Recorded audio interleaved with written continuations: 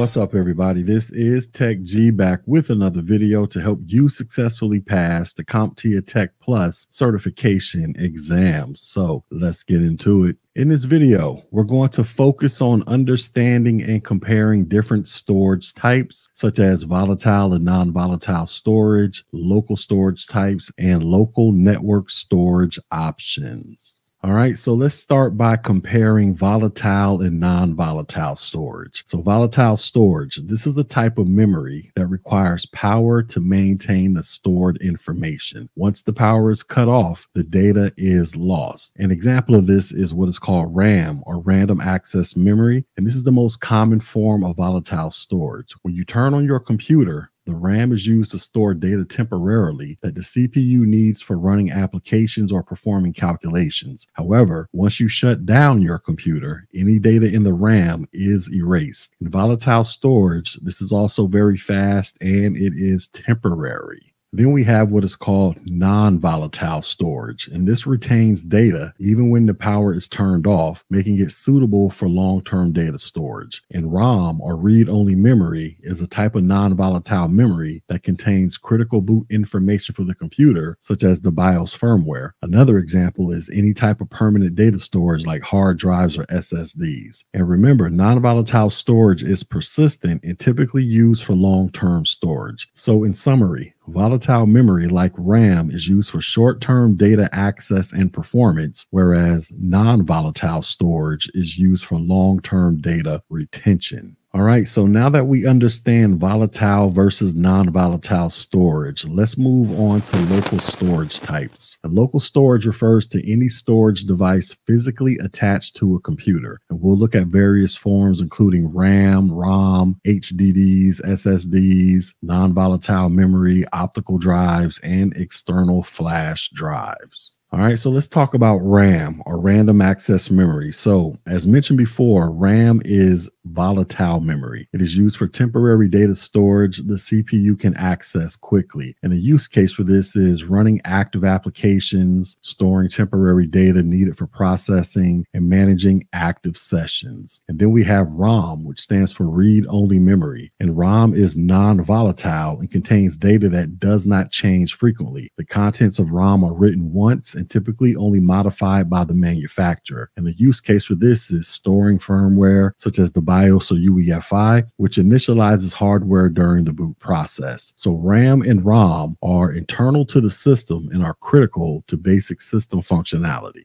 Now let's move on to storage devices. And the first one we're going to talk about is the magnetic disk, or the hard disk drive. So hard disk drives, they use magnetic storage to store and retrieve data on spinning disks, which are called platters. And they are relatively affordable and offer high storage capacity, but they are slower compared to other storage options, and they are prone to mechanical failure due to moving parts. And the use case for this is large data storage needs where speed is not a primary concern, such as backup drives or for storing media files. Next, we have what is called the solid state drive, or the SSD, and these are non-volatile storage devices that use flash memory to store data. Unlike HDDs, SSDs have no moving parts, making them faster and more reliable. And the advantages are they offer higher speeds, lower latency, and they're more durable. And a use case example for this is operating system storage, application storage, and any situation where performance is a priority. An SSD significantly improves system boot times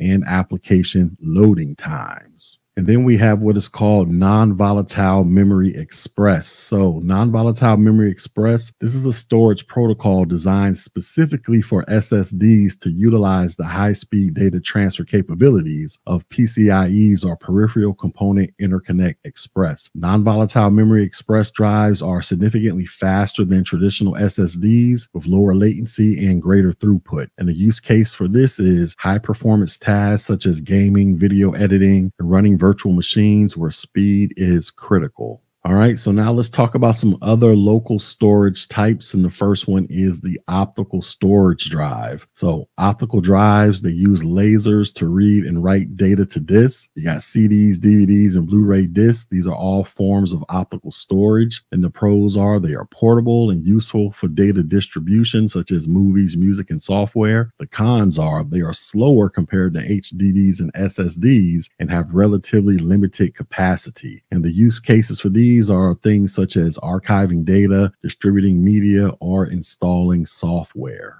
Next, we have what are called external flash drives. So flash drives are small portable devices that use flash memory for data storage. They connect to computers via USB ports, and SD cards are often used in cameras and other devices. And the pros are they are highly portable, easy to use, and generally affordable. The cons are they have limited storage capacity compared to hard disk drives and SSDs, and they are not as durable for long-term storage. And a typical use case for an external flash drive is they transfer files between devices, backing up critical files temporarily, or they could be used as some type of portable media storage. Ultimately, these local storage devices, they offer a variety of options based on capacity, speed, and portability needs. All right, now let's move on to local network storage. So unlike local storage, which is directly attached to a device, network storage allows multiple users or devices to access shared storage over a network.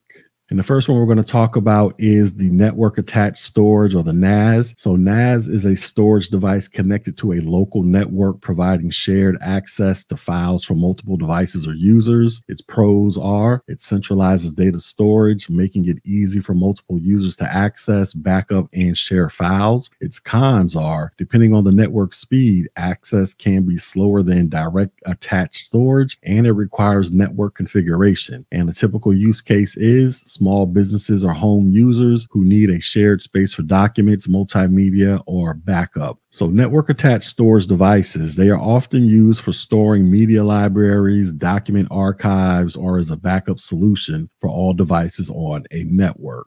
Next, we have what is called a file server. So a file server, this is a computer specifically dedicated to storing and managing files for network access. The pros are it provides centralized storage and file management, user account control, and shared resources for multiple users. The cons, it's more complex to set up than the NAS devices and requires server hardware and proper software configurations. In a typical use case, organizations needing centralized file management, secure user permissions, and shared access to resources like database or application files. So file servers, they offer more advanced features for managing data access and security, making them suitable for business environments. And then we have cloud storage devices. So cloud storage, this refers to storing data on remote servers managed by cloud service providers and accessible via the internet. And the pros, they offer scalability, remote access, and data redundancy across multiple geographical locations. The cons, they are reliant on internet connectivity, and there may be concerns over data security and privacy. In a typical use case, there are backup solutions, file sharing, and storing data that needs to be accessed from multiple devices or locations. And popular cloud storage providers include Google Drive, Dropbox, and OneDrive. So cloud storage allows for convenient access to data from anywhere with internet connectivity and is becoming a common solution for both personal and business data storage needs. So to recap, we've covered a lot of ground in understanding different types of storage. We talked about volatile versus non-volatile. So volatile storage like RAM is fast and temporary, while non-volatile storage like SSDs and HDDs retain data even without power. We also talked about local storage, and this includes RAM, ROM, hard disk drives, solid state drives, and non-volatile memory express drives, optical drives, and external flash drives, each serving unique roles based on capacity, speed, and cost. And we talked about local network storage, and this comprises network attached storage devices, file servers, and cloud storage, offering shared access to data over a network. Now, understanding these storage types is crucial for choosing the right solution for any given task, and this is a key part of the CompTIA Tech Plus certification exam. All right, so with all of that being said, let's get into this check on learning. So, which of the following storage types is considered non-volatile? Would it be random access memory, read-only memory, cache memory, or the central processing unit? And the correct answer would be read-only memory or ROM. So non-volatile storage retains its data even when the power is turned off. ROM is non-volatile as its contents remain intact without power. In contrast, RAM is volatile and its data is lost when power is removed. Cache memory and CPU do not serve as storage and do not retain data without power. Next question. A user wants a storage solution that offers fast access speeds for local data storage on their computer. Which of the following will be the best option? Would it be a magnetic disk / hard disk drive, a solid state drive, an optical disk, or an external flash drive? And the correct answer would be a solid state drive. So SSDs, they provide faster data access speeds compared to hard disk drives, which rely on spinning magnetic disks, and optical disks, which have slower read-write times. While external flash drives can also provide fast access, internal SSDs generally offer superior performance and integration for local data storage. And the final question, which type of storage is primarily used for accessing and sharing files over a local network? Would it be a solid state drive, a network attached storage, random access memory, or an optical disk? And the correct answer would be network attached storage. So network attached storage is a storage device connected to a local network that allows multiple users to access, store, and share files. It is specifically designed for network-based storage needs. SSDs, RAM, and optical disks are typically used for local or direct storage rather than network-wide sharing.